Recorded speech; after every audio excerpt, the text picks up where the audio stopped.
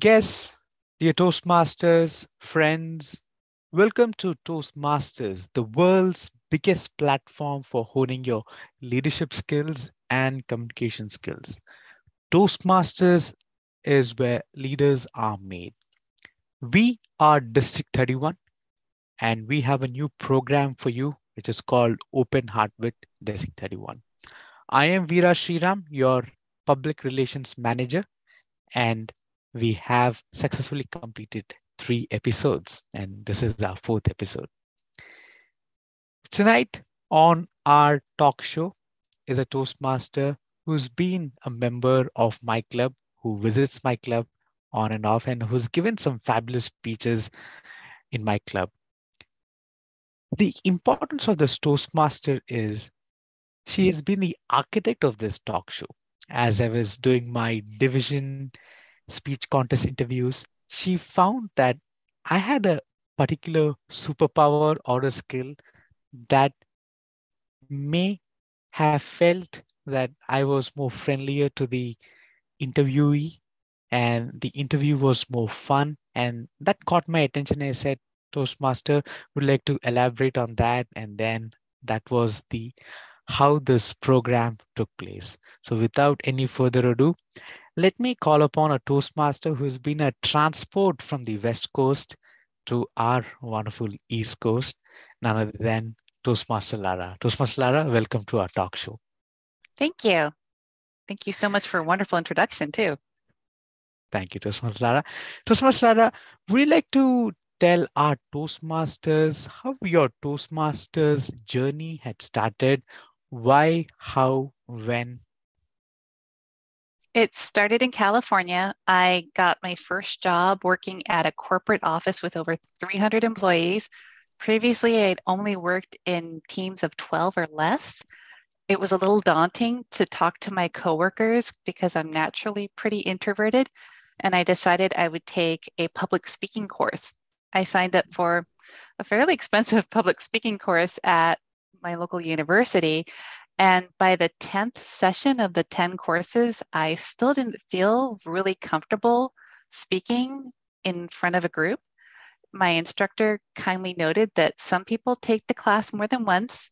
And when he saw me wince because I had remembered how much it costs to do this class, he mentioned that something that would be a little bit more long-term and less expensive would be joining a public speaking club like Toastmasters. Coincidentally, my company was starting a corporate Toastmasters club, and our HR department was sponsoring employees to join. I joined that club. And I started out taking out some small roles like the timer. And I wouldn't say that's a small role, but it is a role where you can use a prompt sheet and you're saying the names of people in the meeting and you're giving times. You are speaking, and it gave me the opportunity to speak in front of the group, but with some support. And I got to take on some more roles in the club. And I began to do some administrative tasks as well because I had the ability to reserve conference rooms with my company. And they made me a sergeant at arms and then a secretary. And so being an officer with the club helped me. I realized I had developed leadership skills and I had a lot of confidence thanks to this vote of confidence from my club members. It was really nice. Thank you, Toastmaster Lara. If there were two things that are different from a structured 10-week course that you had taken in a school, what would you say are different in Toastmasters, Toastmaster Lara? I'd say that Toastmasters is self-paced. For instance, with the class, a lot of people were able to get what they needed out of that course. And some people came in with a specific goal. And that happens a bit with my Toastmasters club meetings as well. I've been in public clubs where people will join the club to work on their interview skills, or people might join the club with the specific goal of they are making an actual toast at a wedding, and they'll come to every meeting for 2 or 3 months leading up to the wedding because they're the best man or the matron of honor, and they'll work on their toast. And it's really wonderful to see somebody go from drafting this toast to doing their final presentation for us as well. And I think that with the class, some people came in with the project of, I'm making this presentation for work. And after 10 sessions, they've honed their presentation and they're presenting it on a professional level. And with Toastmasters, you can do that, but you can also do something like bring your guitar. And if you're going to have a song that you write for the groom and the bride, as well as a toast, prompting people to raise their glasses in celebration, that can be done as well. And I thought that was really tremendous. Pretty nice, Toastmasters Lara. The other question that I had was, right now, what club are you with, and what are you doing with the club, Toastmasters Lara? I'm a member of EBSCO Toastmasters, and for the next 8 days, I am the secretary of the club. I helped start the club at EBSCO Toastmasters with the help of the sales department and the sales training team, as well as our HR department, which kindly is sponsoring membership for employees. I started off as an officer of the club and had to be president when it first started because I was the only experienced Toastmaster. Now we have a couple dozen of experienced Toastmasters in the company. It's been really fun watching people get used to the meeting format and learning about people in different departments, because normally I just talk to people in my own team. And because so many different departments are in the club, I'm learning so much more about what my company does, as well as the people I work with. That's true. And when was EBSCO Toastmasters chartered, Toastmasters Lara? Our club was chartered March of 2019. Wow. We had our first on-site meeting a week before everything shut down because of the pandemic. Yeah, but then even that didn't stop you all, but you all continued to meet every week, Toastmasters Lara? It didn't. Amazingly, our club really helped people get used to meeting virtually. Wow. And it became this resource for people to get used to using Microsoft Teams, which is one of the many different virtual conference platforms that people can use. And additionally, some people were in their personal life using Zoom. And so it was a nice crossover of people using Zoom in their personal life and then being able to practice some of the things that they were discovering on Zoom in Microsoft Teams in our meetings, and then bringing that to meetings that they were having with their own teams for projects, for work.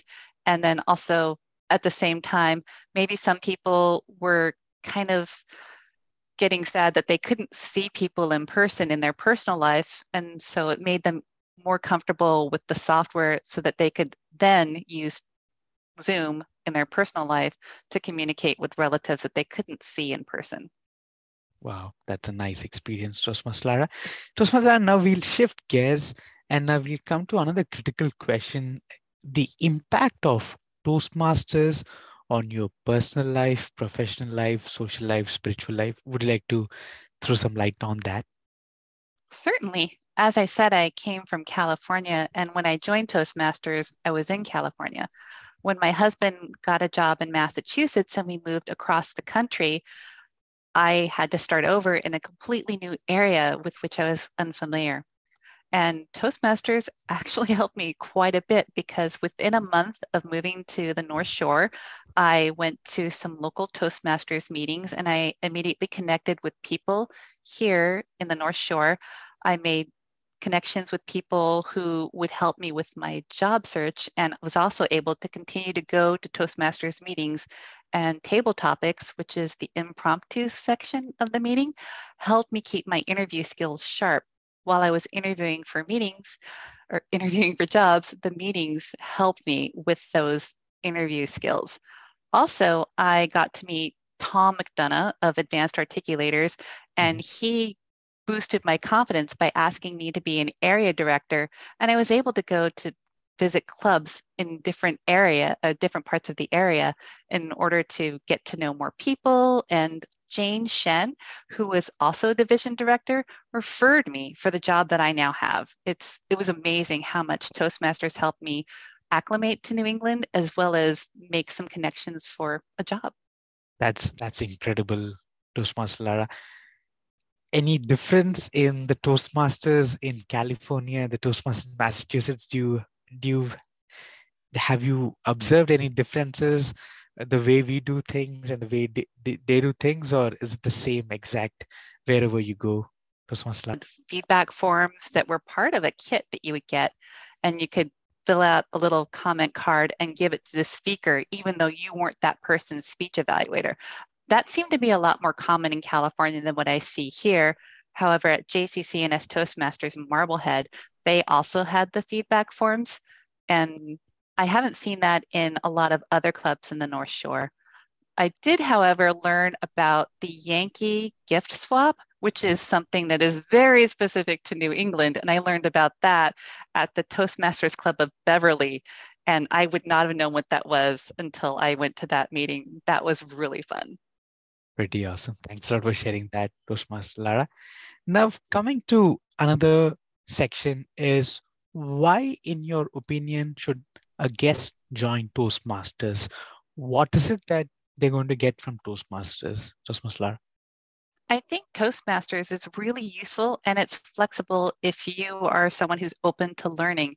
And the self-paced education program allows people to progress in their own time. For someone like me, I had to take on some of the listening roles like timer, grammarian, awe counter before I could make a speech. I have been in club meetings where someone will have joined a club, and in their first meeting, they make that first speech, which is 4 to 6 minutes long. And I think that flexibility makes it easy for people to use Toastmasters for what they need. If they need it to work on a prepared speech for work, if they need it to work on that wedding toast, or if they need to just be a part of table topics and work on interviewing skills. I think that Toastmasters offers that flexibility, and also each club has a different personality. If you find the right club with the people that can help you get what you need, and you can also contribute to them, it's a really great relationship and a really great learning experience. Pretty awesome. Pretty awesome. Thank you, Toastmaster Lara. Now, you also said you were an area director. How was that leadership experience, and has that leadership experience helped in your work, Toastmaster Lara? Definitely. Being an area director is what led Jane Shan to have the faith in recommending me for the job that I have, because I had worked with her. And it was my second year being an area director. I was an area director for Tom McDonough first, and then for Jane Shen. And because I had had that experience with Tom, she saw how organized I was and had every confidence that she could refer me to the company where I'm working at right now. Also, I got to see how different clubs were run, and I was actually given a little boost of confidence because I was able to help with contests and organizing those speech contests. And it was really fun to put those together and bring in great food and hear hilarious speeches from people that I met in different clubs all at the same time. Would you like to be a division director? Probably sometime this year, next year. Once everything gets settled at work, I would love to do it again. I would love to be an area director again, because I really liked going to the other club meetings. I really need to be able to go out and do that again. It was so much fun. Pretty awesome. Looking forward for you being a division director pretty soon, Toastmaster Lara. Thank you. Now, Toastmaster Lara, moving to our final segment, which is called Rapid Fire, where it's not as impromptu as table topics. We would expect even a shorter answers, but the questions would be fun and fast. So I would start with, Toastmaster Lara, your favorite speech, a historical speech that is, that has always stuck with you. One of my favorite speeches that I've heard was by Deborah Crosby, who gave this speech at her first meeting as a member for JCC and as Toastmasters. She told us about her experience living in a tribe in Africa, and it was both eye-opening and hilarious. The entire club loved it, and it was amazing that it was her first speech and her first meeting as a member. Pretty awesome. Thank you. Yeah. Any leader that inspires you a lot and you want to follow that leader, Toastmaster Lara? I would say Carly Cox, because she helped me get my club started. at EBSCO. She was very experienced in putting a club together because she had done so at her company, and it was really wonderful. She had Excel forms that I was able to use, and she had a lot of tips for using Teams, for using different internal platforms, and just ideas on how things can work and how to get a corporate club going. It was amazing, and she did all of this before she was even a district leader, and she became a club growth director, and now she's our program quality director. I find her very inspiring. Absolutely. She is an amazing Toastmaster who's very organized. If we have to tell someone who's very organized, she's the one. And her Excel sheets are district favorite. She has an Excel sheet for scoring for judges, an Excel sheet for area directors, division directors. So absolutely, I would agree with that. Toastmaster Lara, one of your speeches that you said, wow, I enjoyed delivering this particular speech, anything that comes to your mind? A speech that I enjoyed delivering was probably when I had to give some test speeches for evaluation contests.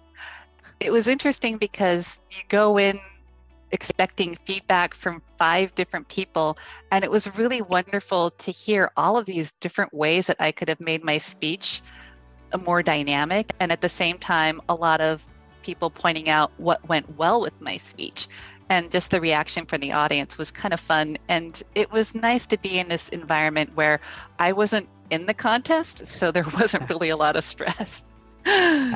Agreed. Nice. Toastmaster Lara, any book that you would want to recommend to our audience? There are a couple of books out there for public speaking, but one that I really liked was Speaking Up Without Freaking Out by Matt Abrams. He's an instructor at Stanford University, and he gives 50 different tips for managing anxiety. A lot of times when someone is preparing to give a speech, most of the stress comes from thinking about it and getting anxious before you even step up to a podium or step in front of your camera for Zoom. And he gives a lot of wonderful, useful tips on how to manage that anxiety. And he came up with an acronym for anxiety management protocol or tool. And I came up with one based on his book, and it was CAB, and it was counting, just kind of counting inside my head to calm down, like 10, 9, going backwards. Ambulating, walking around, getting rid of some of that nervous energy with some physical activity, and then breathing, because breathing really helps you relax and reduces some of your stress. And I remember CAB because physically, if I'm in a place and I want to get out of it, a CAB is the best way to get out of it. Pretty awesome. I really like the analogy, and also how did you relate with the situation? Pretty awesome.